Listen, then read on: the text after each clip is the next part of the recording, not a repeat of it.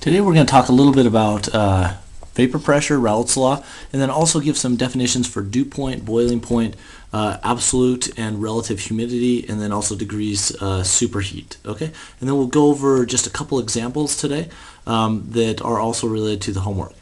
Okay, so Raoult's law is this expression where, well, Yi is going to be the vapor mole fraction. Okay, vapor mole fraction. This is the total pressure. This is the liquid mole fraction. And that is the vapor pressure of the liquid. Okay, so that's the liquid vapor pressure. Okay, so what this relationship details is really what we're trying to find is the relationship between the liquid mole fraction and the vapor mole fraction. Okay, so for pure component, one species, that's what we talked about last time. Today we're going to be talking about one liquid and 2+ gas species. Okay, and then on the next class period we're going to be talking about 2+ liquid species and 2+ gas species. So very multi-component for both the liquid and the gas phases. Okay, and then we're going to talk about, for example, air, water for today's class. Okay, so think of a sponge, and what's the maximum amount of water that the sponge can hold? And we could call that maybe saturation. Okay, this sponge is saturated with water. It can't hold any more water. And the same thing happens with water vapor in air as well. You get to a point where it can't hold any more water vapor in the air. Okay, so what happens when the air becomes saturated with water vapor? So any additional water starts to condense and form liquid water droplets, okay, in the air, or it condenses onto a colder surface that might be nearby. Okay, so the dew point is the point at which the first drop condenses. Okay, so you have water vapor, okay, in the air, and then that's going to start to aggregate and form a water droplet. Okay, so it goes from vapor to liquid. And the very first point that starts happening is called the dew point. Okay, and then the saturation point, and hence the dew point, is a function of temperature. Okay, so the hotter the temperature, so as you cool down in temperature, you're going to get to a dew point. It's going to be a temperature. Okay, and it's related to the vapor pressure. So dew point is when the first drop condenses. Okay, this is a spider web, and you can see early morning, often the temperature drops outside, and so the air is completely saturated with water, and it's going to start condensing on things like spider webs. Okay, so it's saturated air, and it occurs when the mole fraction, okay, in the vapor times the total pressure equals the saturated vapor pressure. Okay, and examples, if you know Yi and P total, you can calculate this vapor pressure and then calculate the corresponding temperature. Okay, because vapor pressure is a function of temperature.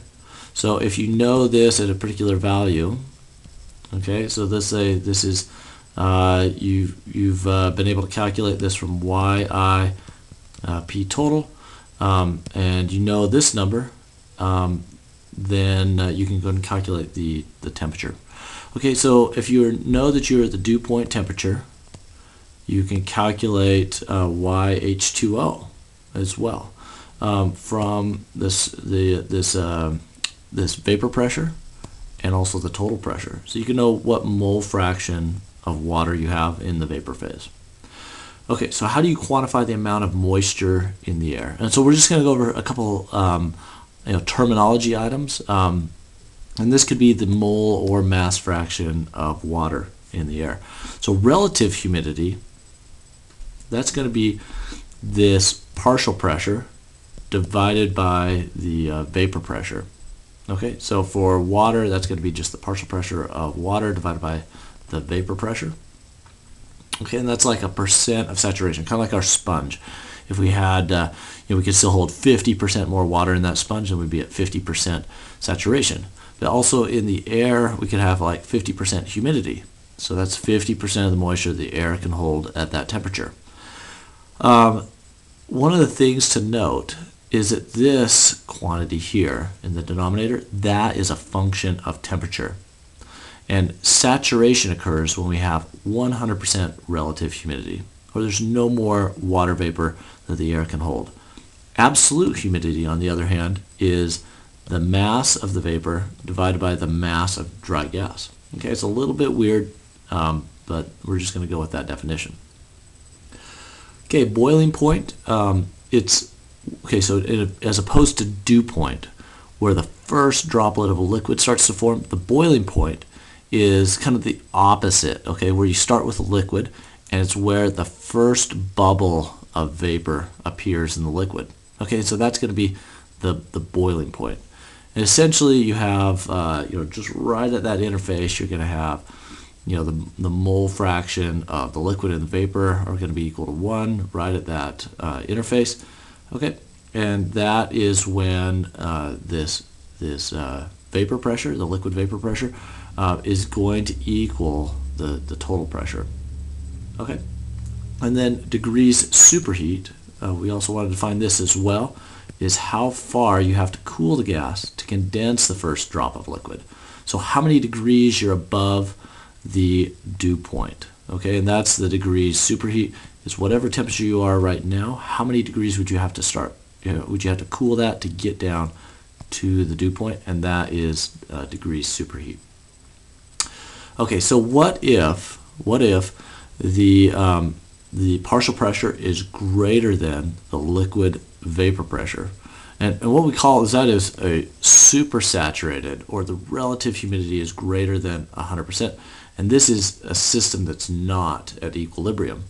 Okay, so it's eventually going to get back to equilibrium. It's a metastable state, and the liquid will condense out of the gas phase. And then, so it's going to change back, okay, to the saturation point where the partial pressure is going to be equal to the liquid vapor pressure. Okay, so a couple examples, BYU heating plant, okay. So we have, here's a heating plant where you have natural gas or coal-fired boilers, and then around campus you have a loop, okay, and that goes off to heat exchangers in individual buildings that are heated, or during the summer they're cooled. Okay, they send around a cool loop, but let's just do this for this heated loop, and this water is at 400 degrees Fahrenheit, and so they have to maintain this as a pressurized loop to keep it as liquid. Okay, now let's say there's a rupture in the line, for example. Then it would start to boil because the pressure would be reduced to atmospheric pressure, and the temperature would start to boil at 212 degrees Fahrenheit. It would start to flash off the steam. So where is the boiling point in Provo? Okay, it actually isn't going to be 212 degrees Fahrenheit. It's going to be a little bit lower because the pressure in Provo might be, for example, 0.86 atmospheres, because we're at 4,500 feet of elevation.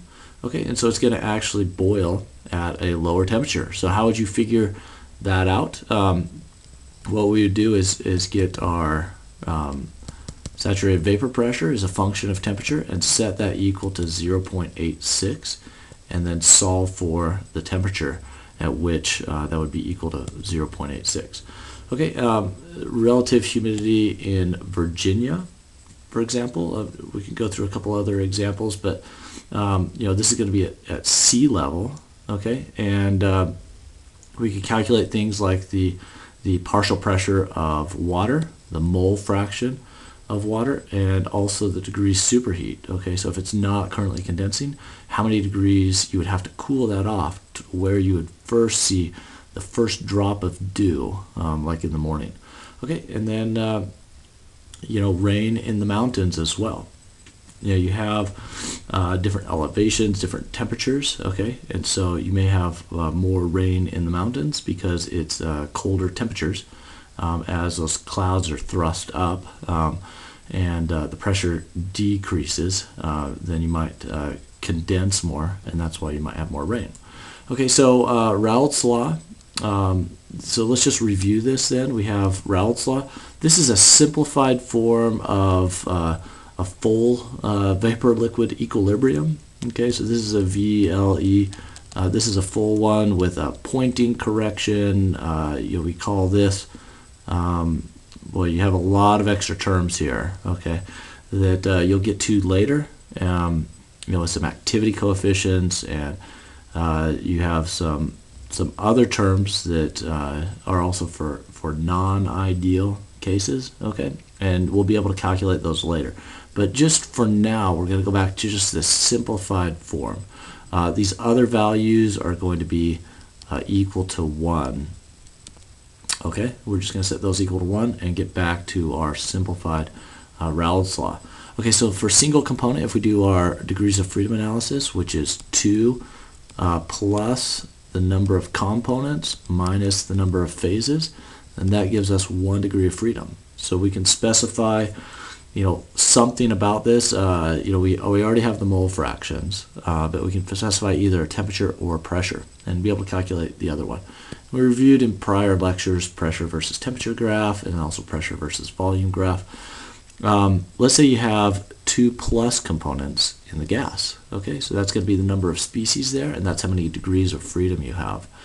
So you may have to specify temperature, pressure, or some of your species, mole fractions in the vapor. Okay, and then the dew point is going to occur at this TdP, and that's when the first liquid condenses, and there you have saturated vapor. And then boiling is going to occur when P total equals this liquid vapor pressure, and like single component saturated liquid, it's going to be the same thing as for this case. Okay, and then relative humidity, just a couple of definitions. Where it's going to be the partial pressure divided by the vapor pressure, and you're saturated when the relative humidity equals 100. Again, this is absolute humidity, as we talked about, just a definition for that. And then when we get to 2 plus components in the liquid, we're going to be covering this next time.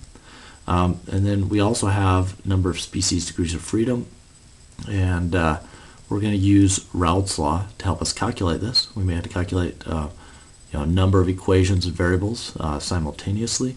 And again, the first drop of liquid equals the dew point, and the first bubble of gas is going to be the bubble point. And really, there's no boiling point defined because the temperature is going to change as those lighter components are boiled off. Okay, so just a preview of some of the upcoming homework problems. We're going to have the breathing. Okay, so how much water is going to be lost, relative humidity coming out of a breath of. Okay, and so here's a strategy. Go ahead and pause this if you need a little bit more time with this. I won't spend a lot of time here, but again, this is the next problem, and here is a strategy for this this calculation. Okay, and then we're also going to do the 627, and again, here is a strategy for solving this problem.